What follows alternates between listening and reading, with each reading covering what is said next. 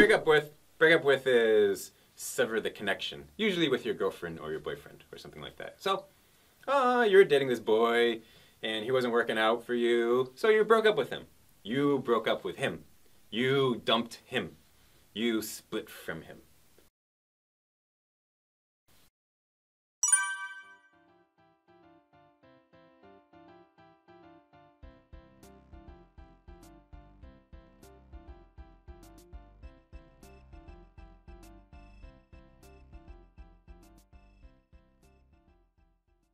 Koreans like to say kick. But we don't say kick in English. It sounds kind of violent, you know, so just you broke up with him. Any final words? Any final words?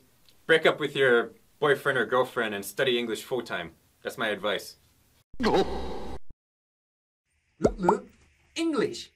오늘의 표현 break up with라는 표현입니다. break up. 남녀가 break라는 건 약간 break 자르는 느낌이잖아요. 그렇죠? 그래서 break up이라고 하면요. 남녀가 헤어질 때 우린 break up이라는 표현 사용할 수 있습니다. 그렇죠? 그래서 break up with him이라고 하면요. 걔하고 깨지다.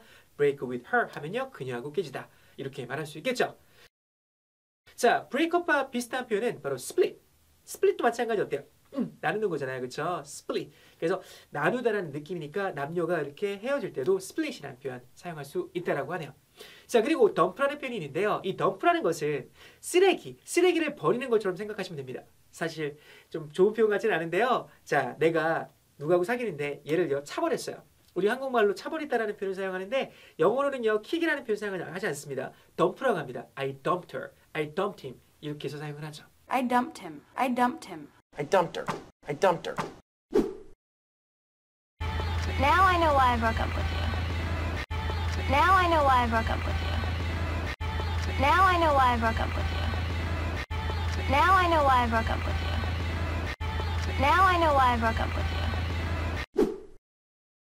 So I broke up with Katie and haven't been dating anybody else.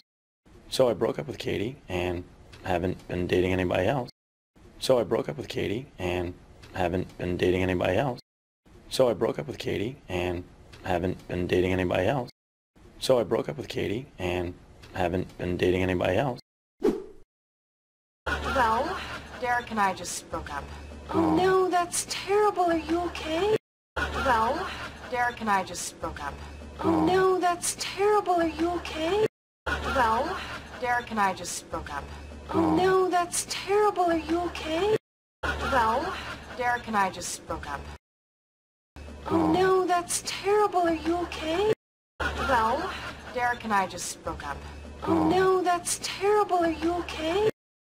자, 오늘은요. 남녀 관계에서 사용할 수 있는 헤어졌을 때 사용할 수 있는 표현, 헤어질 때 사용할 수 있는 표현 자, 알아봤는데요. 자, 여러분들 break up 기억하고 넘어가시고요. 비슷한 표현들도 같이 알고 넘어가시면 좋겠네요.